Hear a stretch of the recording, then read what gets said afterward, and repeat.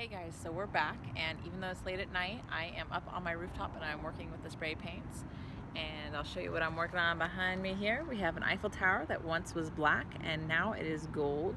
I have the paint tube in it that once was white and now is rose gold. And it's all part of a centerpiece that I'm making that all makes sense when you see the final product. And I have a box here of spray paint gold as well.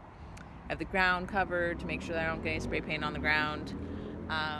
And most importantly, that I've learned the hard way, make sure that you have protective eye covering, because I sprayed myself in the eye a couple days ago and I was like, I really don't want to go blind.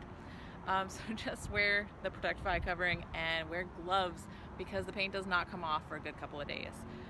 So those are my little tips, and I'm going to call it a night.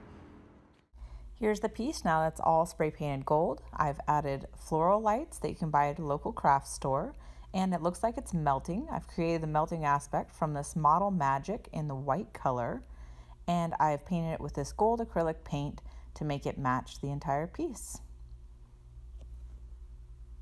Trying to capture the feeling of this painting coming to life, that it's melting into the paint, that it's kind of a back and forth, capturing what I do as an artist, that I create things out of paint and out of charcoals, and so it's kind of a conceptual piece, but I think it'll all come together in the end.